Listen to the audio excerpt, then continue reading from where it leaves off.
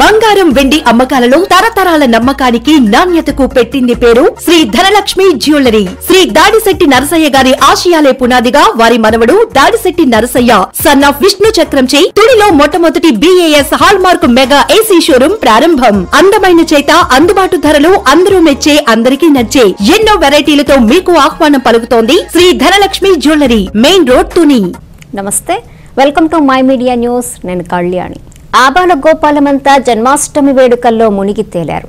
శ్రీకృష్ణుడి జన్మదినం సందర్భంగా విద్యాలయాల్లో జన్మాష్టమి వేడుకలు నయనానందకరంగా జరిగాయి. చిన్నారుల ఆటపాటలు, విచిత్ర వేషధారణలు అబ్బురపరిచాయి.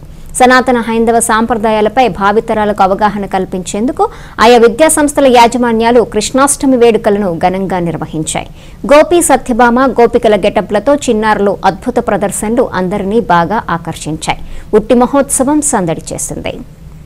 మరి కార్యక్రమానికి నేను ముఖ్య అతిథిగా రావడం, మరి దేవదేవుడైనటువంటి శ్రీకృష్ణ భగవాన్ని దర్శించుకోవడం చాలా ఆనందంగా ఉంది. మరి ఈ రాష్ట్రంలోనే మరి అందరూ కూడా సుఖ సంతోషాలతో ఉండాలని, అలాగే ఈ 13 జిల్లాల్లో ఉన్న యాదవ సోదరులు అందరూ కూడా ఎంతో సంతోషంగా ఉండాలని చెప్పి ఆ భగవంతుడిని ప్రార్థిస్తూ, అలాగే రాష్ట్ర ప్రభుత్వాన్ని కూడా శ్రీకృష్ణ జన్మాష్టమి సందర్భంగా ఈ రాష్ట్ర ప్రభుత్వాన్ని మరి అలాగే శ్రీకృష్ణ భగవాన్ కూడా కోరడం జరుగుతూ ఉంది. యాదవ్ కార్పొరేషన్ ఏర్పాటు చేయాలి.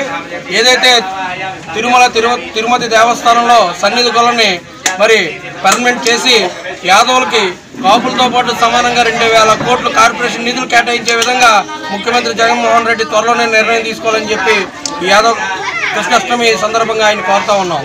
మన మురారి దండేపల్లి యూత్ ఆధ్వర్యంలో శ్రీకృష్ణ జన్మాష్టమి శుభాకాంక్షలు, శ్రీకృష్ణ జన్మాష్టమి కార్యక్రమాలు చాలా ఘనంగా జరుగుతూ ఉన్నాయి.